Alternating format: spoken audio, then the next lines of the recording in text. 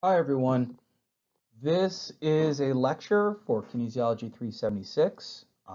This is going to be I think it's going to be the fourth week um, for Kinesiology 376. In this lecture, we're going to talk about angular kinetics and the important parts of it. This will be tested for exam 3. And we're just going to be looking at, the forces that cause angular motion, how we can either manipulate them, calculate them, the important parts of them. A good reason to look at this is if we're looking at somebody trying to perform a triple axel. So we're going to, hopefully we can see this video here, and she is going to perform this triple axel here. And what we're looking at, what she just did there, what we're looking at is we're looking at how she can increase her angular velocity quick enough so that she can perform that triple axel before she lands back down on the ice. So we look at this stuff because we need to, while she's in the air, she needs to build up her angular velocity. To do that, we're looking at the angular forces that she is producing here. And she does this by changing her body position. So let's start talking about angular kinetics. So much like when we looked at our linear and angular kinematics, the angular kinetics are very similar to their linear counterparts. So when we look at linear displacement, we have angular displacement, but instead of saying meters or centimeters or whatever we're using, we use degrees or radians. The same thing for linear velocity when we're talking about meters per second. In angular velocity, we're looking at degrees per second or radians per second. For our acceleration in our linear kinetics, we have meters per second squared. For angular acceleration, we're looking at degrees per second squared or radians per second squared. And the same thing when we look at force in newtons, but instead we have moment of force. In linear kinetics, we talked about force as it is expressed by newtons. In moment of force, we're looking at Newton meters. Newton meters. Another way of looking at that, another term for moment of force is torque. Okay, Torque. Okay. Then we'll look at, linear inertia and moment of inertia for angular kinetics. We have linear momentum. We also have angular momentum. And we have linear impulse. We have angular impulse. And much of the calculations we do are very similar between linear and angular kinetics. We're really, once again, pretty much just swapping out the units. So let's first talk about our moment of inertia. It is the resistance to change in angular motion. So much like our linear inertia, where it's resistance to change in linear motion, moment of inertia for angular is a resistance to change in angular motion. And it's related to, once again, mass, where we see it with an increase in mass, we see an increase in resistance. That leads to an increase in moment of inertia. So if something has more mass than another object, it's harder to change its angular velocity or its angular motion. Plus, it's also related to the distribution of mass with respect to the axis of rotation. If it has a longer or greater axis of rotation or radius of rotation, it's going to have a higher moment of inertia. And our units, we're using kilograms per meter squared. We also use Newton meters or something like that. But unless I specifically state otherwise, you're using kilograms meters squared. So an example of this, let's say we have two similar baseball bats with the same mass, but the mass is added at different positions. We see A and B here, with A, the mass added to the very distal part of the bat, and then B, it's added to just before the beginning of the handle. So which bat is harder to swing? Well, we need to know which bat has a greater moment of inertia. So much when we looked at linear kinetics is we're looking at not just the masses, but how far they are from, or how large the radius of rotation is, or the axis of rotation. If we look at from here to here, this is, we'll just make up numbers here, but we'll say this is 0.75 meters, and from here to here, we'll just say this is 0.25 meters. These numbers really, I just decided to come up with these numbers. They really don't mean anything. So you can use whatever numbers you want here, but we know that this is greater, A is greater than B. So A is going to be harder to swing. It's going to require a greater moment of force to begin that swing, to overcome that bat's moment of inertia. We'd also say it requires greater torque. Similar to when we were looking at if you're working on a bolt that's very hard to loosen, you may use a longer wrench. It's the same example. So A would be harder to swing. We can also look at this if we're looking at backpacks. Okay, so when you were in, primary school and you had, all your books in your backpack, it would become very heavy. But when we look at that, it's not so much that the backpack is heavy, but also how you wear it. A lot of times you'll see people wearing their backpacks with their straps, and so the backpack almost hangs over their butt and it hangs really low. That's increasing that axis of rotation. If instead you wear your backpack higher, so it's over your butt, or it's superior to your butt, if we're using biomechanics, it will make it easier to carry. I hope that makes sense. So for the human body, it's impractical to measure each part of a body's mass from the axis of rotation. It becomes kind of messy when we're doing that. Therefore, we express these values as the radius of gyration. Okay? This is noted as K in our math, but it is the distance from the axis of rotation to the point at which the mass of the body can theoretically be concentrated. This point is not the same as the center of mass. In fact, very, very long ago, when we were trying to quantify K for each body part, a lot of times what we used were cadavers. So we'd use a cadaver's arm, a cadaver's leg, we'd use, the lower leg of a cadaver, and they would put this on essentially a gyrus so they could spin it, and they figure out at what point does the rotation of this leg look so it makes a more perfect circle, and that was determined to be the radius of gyration. Okay, so once again, the radius of gyration is the distance from the axis of rotation to a point at which the mass of the body can theoretically be concentrated without altering the inertial characteristics of the rotating body. So once again, when it's rotating, it's not rotating and causing a lot of vibration or anything like that. It's spinning more balanced, if that makes sense. So we have two components when we're trying to calculate the moment of inertia.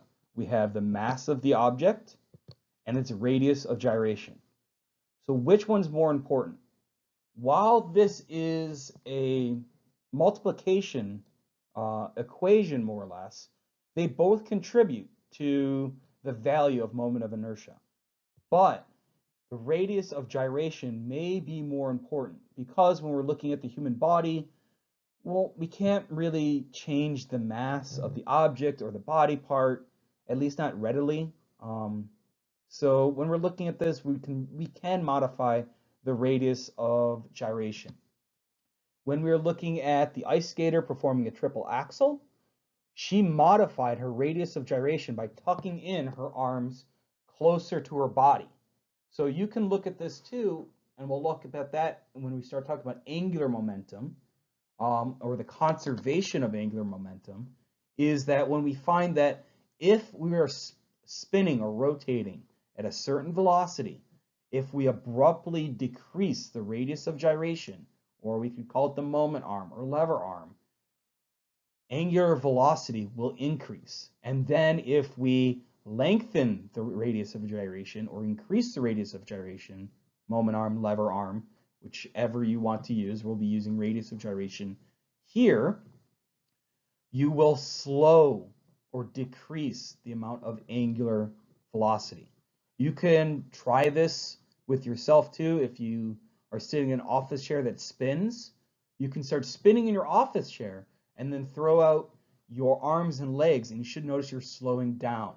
But if you then tuck your legs and arms back in closer to your body, you'll start speeding up a bit. So why? So we can look at that as far as choking up on a bat. What does that do? Okay. It decreases the moment of inertia. So once again, if you're looking at a batsman in baseball, or a batter, excuse me, you may see that they're swinging really hard, but they can't contact the ball. Either they're missing it, they're swinging too soon, swinging too late. They really don't have control over that bat. Now you could say, well, they can use a lighter bat, but if we're looking at, college or professional, usually there's only really one weight for that bat, so you can't really change the weight of that bat. But you could tell them to choke up on that bat, because by decreasing that moment of inertia, you're making it easier to swing. So it's going to increase their control. However, if they choke up on the bat, they'd have to swing it even faster to hit the ball further. Okay, so it does decrease the linear velocity of the ball if the ball is struck. So during walking, we have a relatively low angular acceleration of our lower limb. So how much, and this is determined by how much knee flexion we do how much knee flexion we have during walking. This is a very kind of cool concept when we look at human gait. When you're in your kind of mid to terminal swing phase of your gait, we see that your leg is flexed at your knee.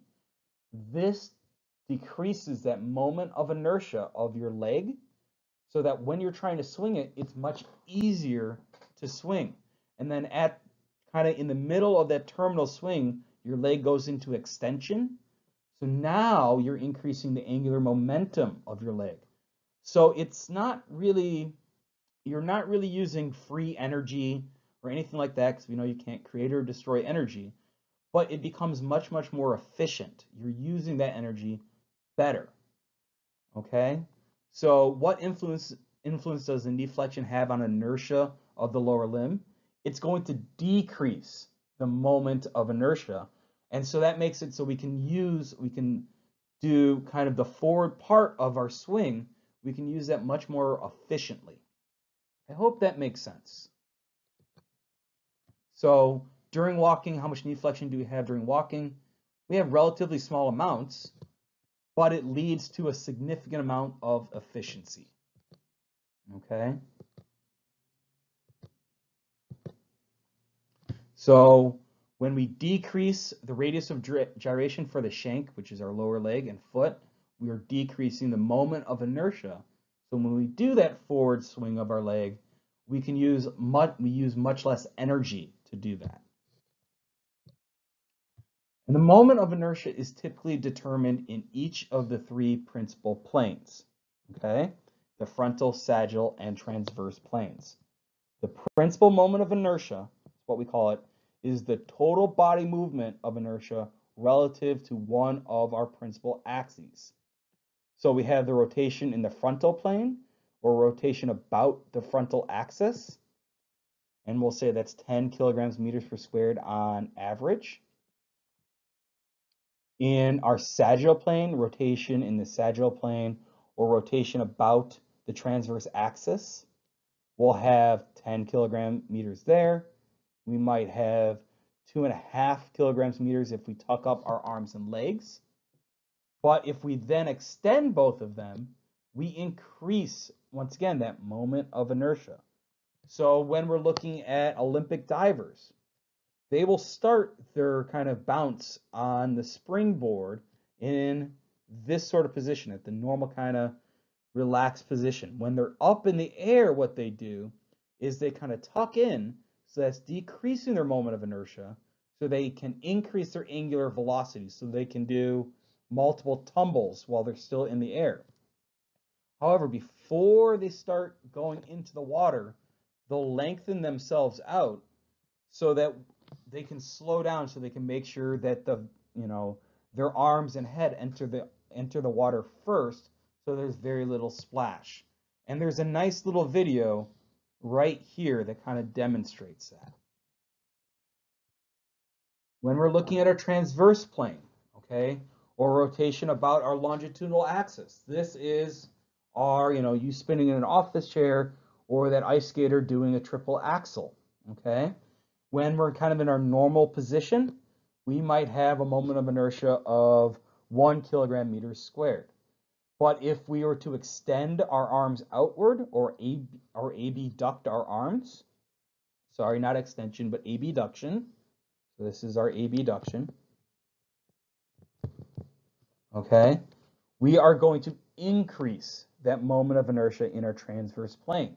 So once again, if we wanted to decrease that, they may adduct their arms so that they're closer together. So it's going to decrease that moment of inertia, so then increase our angular velocity. Therefore, changing the body configuration alters the moment of inertia. This is important for skills like diving, figure skating, and it relates to angular momentum. So let's talk about that again. There's another kind of good example as we're looking at torque.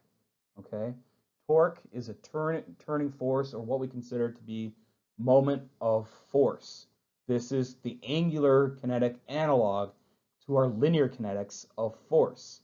So anytime a force acts through a place other than the center of turning, it will produce force. So we can look at this in another example besides sports as cow tipping.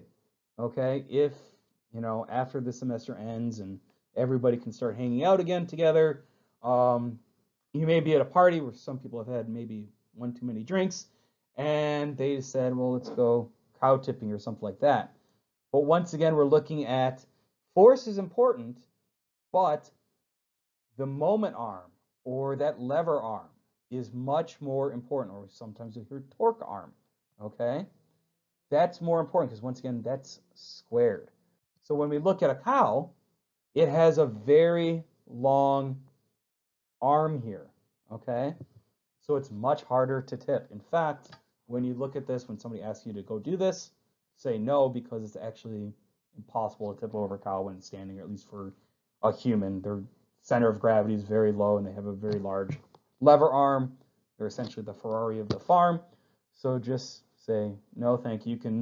You can talk about them. You can talk about angular momentum and the amount of torque, and you can really impress them, and then hopefully you can save them from doing something really stupid as well. So now let's talk about angular momentum.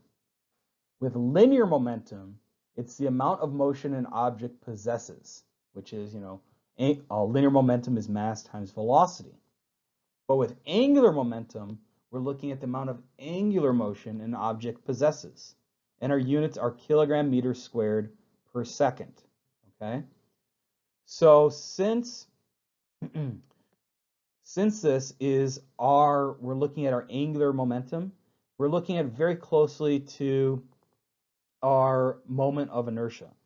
So if h equals I omega, and since I is equal to mass times the radius of gyration squared, then h, or our angular momentum, is mass times, and remember your orders of operation. So first you have to square the angular, or the radius of gyration, then multiply it by the mass, and then you multiply it by the angular velocity, where angular velocity is in radians per second. Okay, so remember this, is if you remember that you may need to convert degrees per second to radians per second, if you're looking at an angular velocity problem.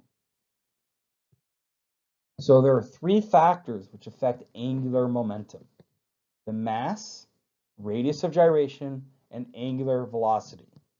So which one affects angular momentum the most?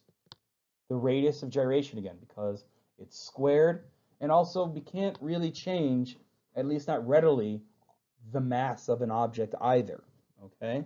So when we're looking at this in a practical manner, is we look at the radius of gyration having a greater effect on the amount of angular momentum. So for example, we can look at a diver.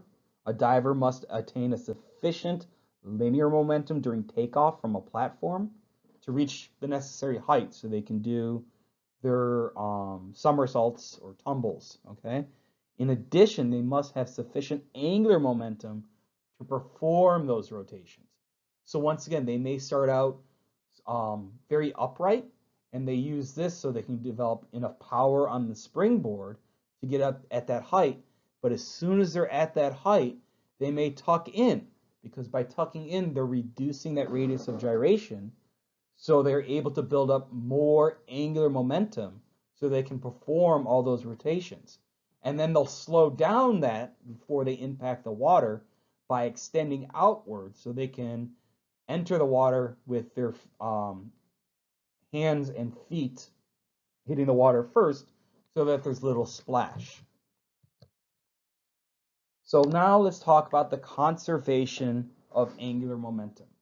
Recall that we do have a conservation of linear momentum. So of course, we're going to have a conservation of angular momentum.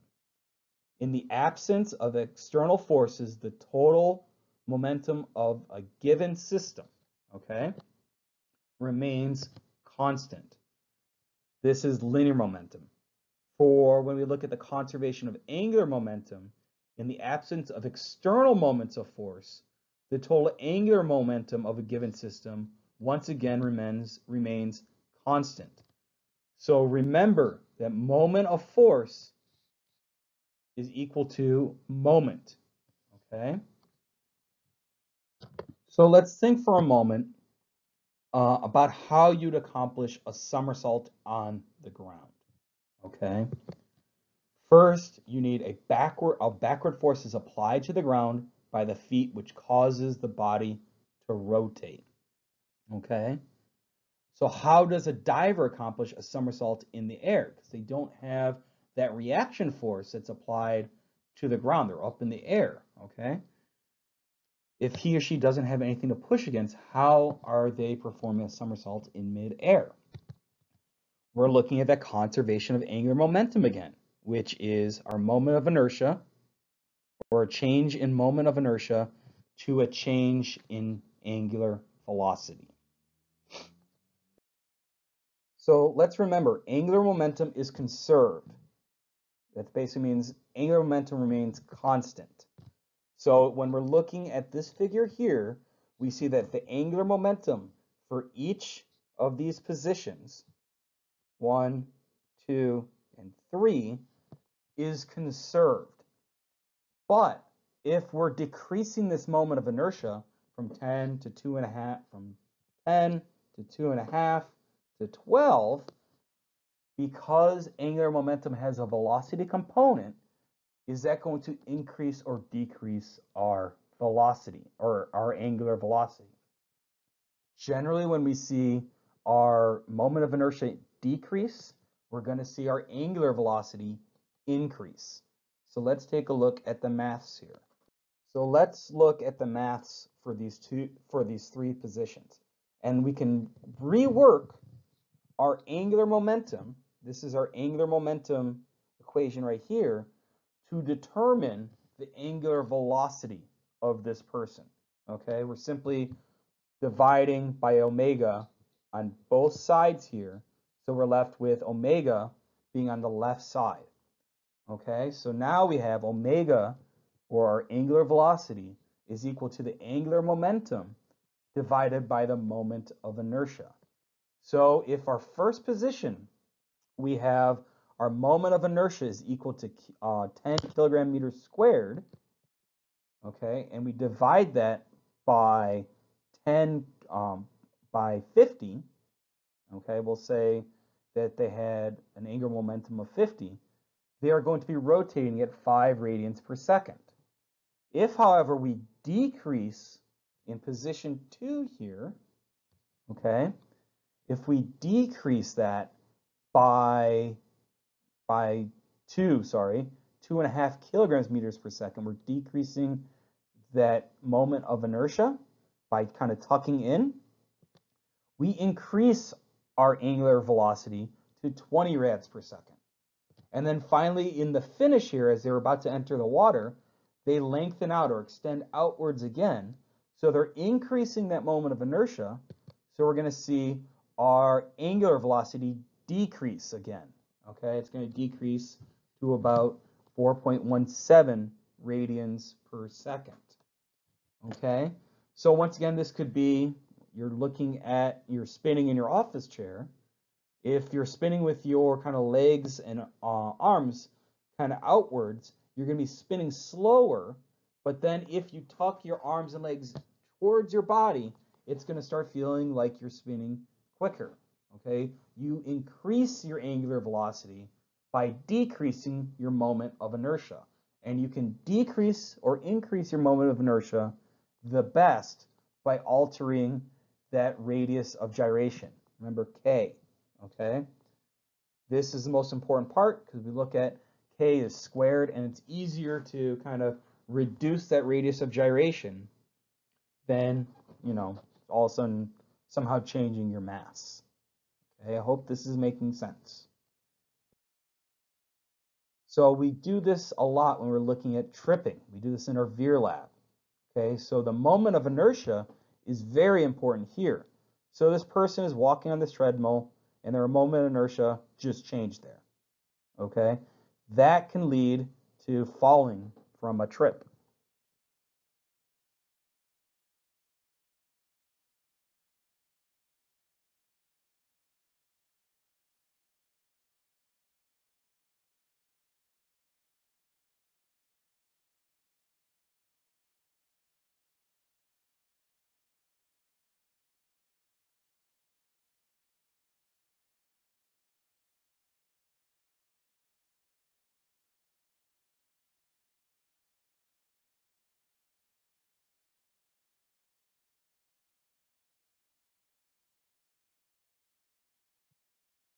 Okay, so once again, let's look at the conservation of angular momentum. In the absence of external moments of force, our external moments of force, remember a moment of force is equal to just force if we're looking at linear kinetics. In linear kinetics, we just say force. In angular kinetics, we say moments of force.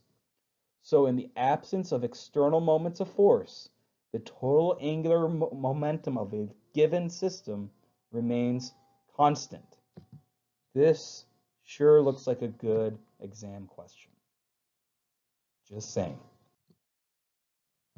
So, once again, let's take a look at rotation. Remember, when we rotate clockwise, that's going to be negative. When we rotate counterclockwise, that's going to be positive when we're looking at our displacements. So right here, this girl is rotating clockwise.